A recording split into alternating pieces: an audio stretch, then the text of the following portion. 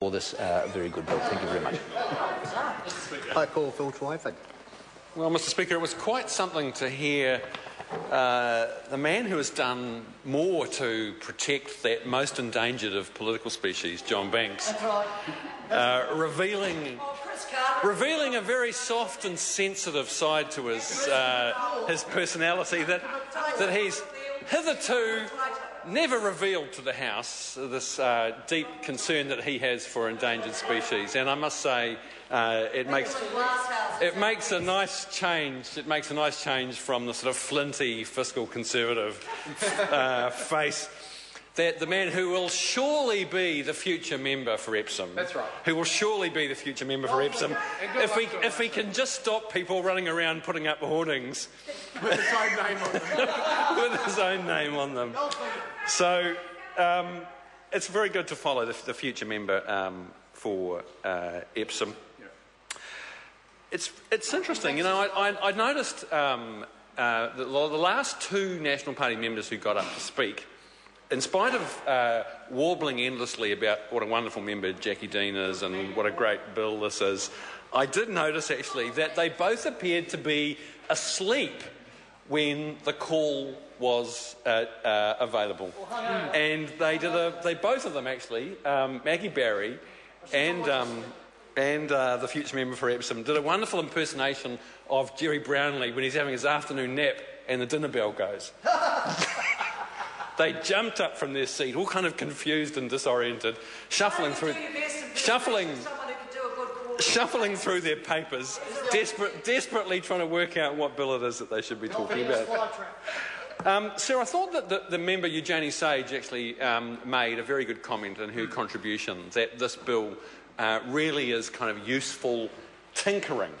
And I don't think anybody's going to disagree that, consolidating the penalty provisions across half a dozen different pieces of legislation is to improve the protection of our conservation and natural heritage is a good thing. That's fine.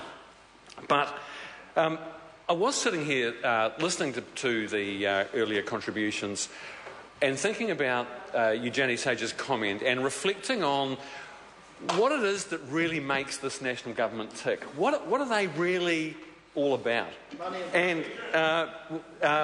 Money and privilege, my colleague Clayton Cosgrove says. You know, so when they're not actually selling off publicly owned assets, when they're not, they are indeed botching it. When they're not rewriting our employment laws at the behest of Warner Brothers, when they're not handing $30 million over to Rio Tinto Zinc, no job guarantee. When they're not rewriting our gambling laws as part of a deal to get Sky City to build a $400 million convention centre, when they're not creating draconian new penalties against the right of peaceful protest on the high seas at the behest of Anadarko, when they're not doing all these sorts of things, well, what are they doing actually? What are they about? And we can make some observations about what they've done in the environmental and conservation area.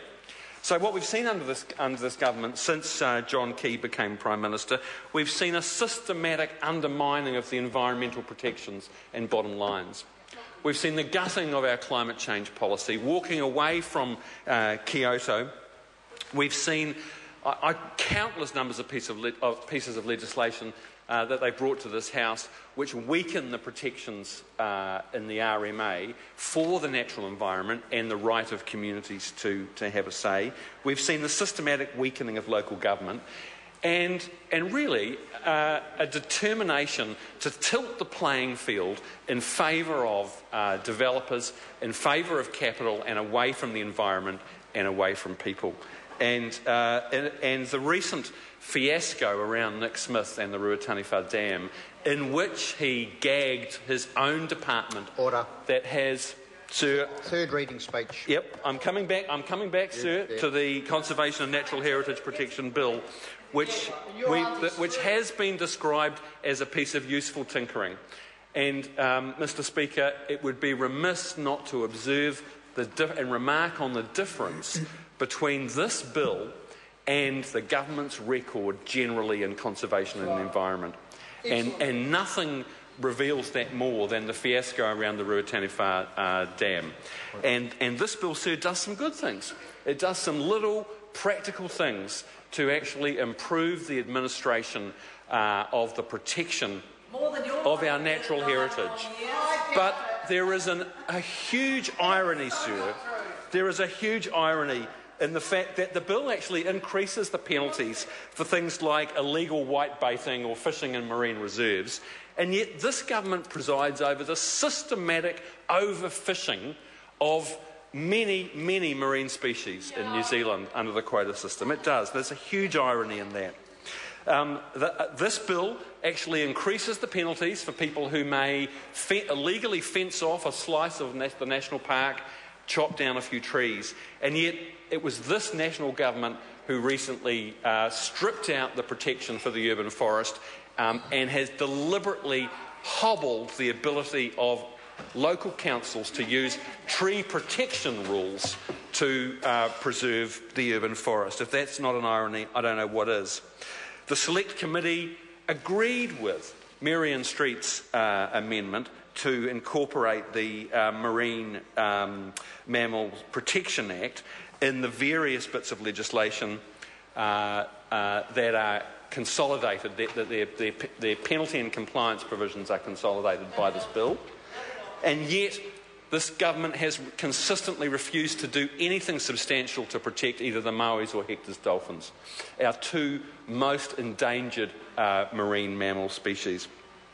So, sir, there's no shortage of irony in this debate, and it has to be remarked that while the member is happy to bring a bill to the House that will increase the penalty for people who are cruel or violent or abusive to, for instance, a baby seal washed up on the shore, this government has stripped out resources from the Department of Conservation.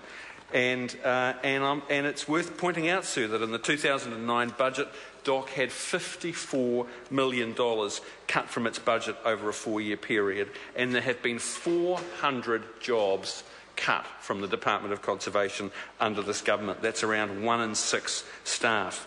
And in September 2011, the government announced it was restructuring again, cutting 96 members of staff, saving $7.5 million.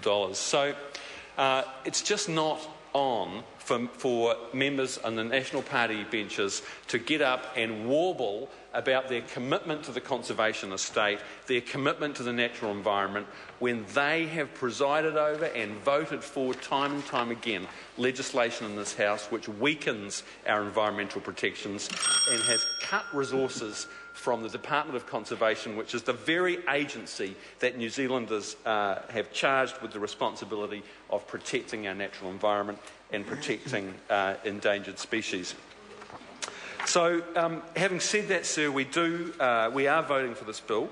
We do think it's worthwhile to create a consistent, consolidated schedule of penalties, a 2-tier schedule of penalties that will act as both as a greater deterrent for people who are behaving in a destructive and abusive way to our natural heritage, but also will make it easier for the authorities to deal with the people who, the seal clubbers, the people who smuggle geckos and tuatara out of the country illegally, the people who will mill a stand of trees on the edge of a national park. It will make it easier for the authorities to deal with those kinds of offences. Thank you. I call Claudette Hauiti. Tēnā koe, Mr Speaker. This bill sets out to better protect our special